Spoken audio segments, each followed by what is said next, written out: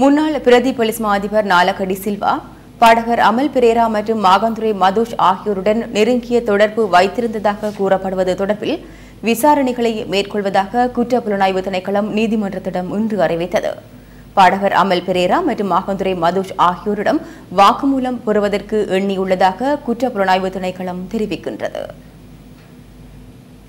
சர்வதேச போலீசாரின் ஒத்துழைப்புடன் அவர்களின் வாக்குமூலத்தை பெற எதிர்பார்த்துள்ளதாக குற்றப்புலனாய்வு திணைக்களம் நீதிமன்றத்தில் இன்று அறிவித்தது.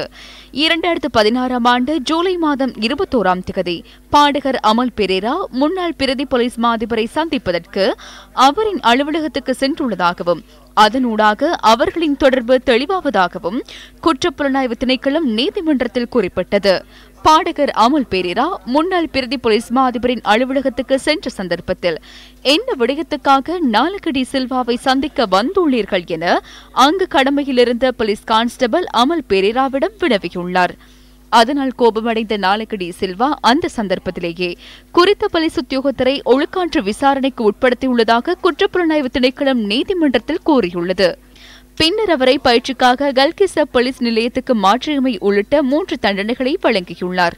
ஜனாதிபதி மற்றும் முன்னாள் பாதுகாப்பு செயலாளர் கொலை சூழ்ச்சி தொடர்பான வழக்கு விசாரணையின் போது இந்த விடயங்கள் கண்டறியப்பட்டுள்ளன. சந்தேகத்தின் பேரில் கைது செய்யப்பட்ட பயங்கரவாத ஒழிப்பு பிரிவின் முன்னாள் பிரதி போலீஸ் மா அதிபர் நாலக சில்வா மற்றும் இந்திய பிரஜை மெர்சலி தோமஸ் ஆகியோர் எதிர்வரும் 27ஆம் தேதி வரை தொடர்ந்தும் விளக்கமறியலில் வைக்கப்பட்டுள்ளனர். குறித்த இந்திய பிரஜை தொடர்பில் மேற்கொள்ளப்படும் விசாரணை தொடர்பில் அடுத்த தவணையில் விடயங்களை முன்வைக்குமாறு புறக்கோட்டை நீதவான் ரங்க திசாநாயக்க போலீசாருக்கு இன்று உத்தரவிட்டார்.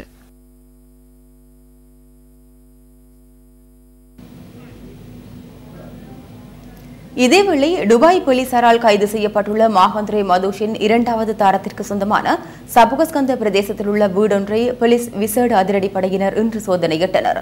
குறித்த பெண்ணின் உறவினர்களுக்கு சொந்தமானது என கூறப்படும் நவீன வேன் ஒன்றும் ஜீப் ஒன்றும் இதன்போது போலீசாரால் கைப்பற்றப்பட்டதாக போலீஸ் ஊடக பேச்சாளர் ருவன் குணசேகர தெரிவித்தார்.